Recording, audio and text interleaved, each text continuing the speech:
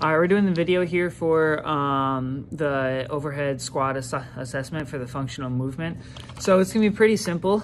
It's just like having them do an overhead squat. So you wanna make sure that you have them in the right position, wearing the shoes that they would wear during their competition. Hands directly over their head. You don't want them to have leaning over or anything like that. You wanna have them directly over their head. And then just tell them to sit in a chair. And while you're doing this, you want to you want them to do 5 squats, body weight only. And you want to film one from the anterior view and one from the lateral view. You can do the posterior view, but you won't get a whole lot out of doing that. And it just would make them take a little bit longer to do it. But you can do it if you want to. And then when you're doing that, when you're watching the video, you're gonna pull out your handy dandy little chart here. And you're just going to go through the things.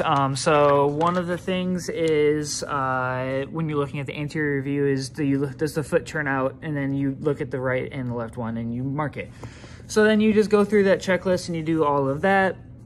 And then you pull out this sheet, or you can also just use you can think about it, but why not use a sheet if you have it, and look at what that means. So the one we did yesterday in class, Hannah's foot, her left foot turned out. So if you go to this one, left foot turns out. So this means that her soleus, her lateral gastroc, and her biceps femoris are overactive.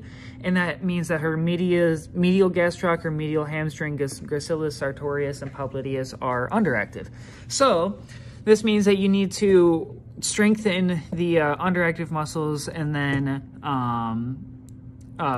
stretch the overactive muscles. And you need to make sure that you strengthen the underactive muscles first, otherwise you're not doing anything, you're just going to go back to where you were before. But it's simple, you just follow the chart.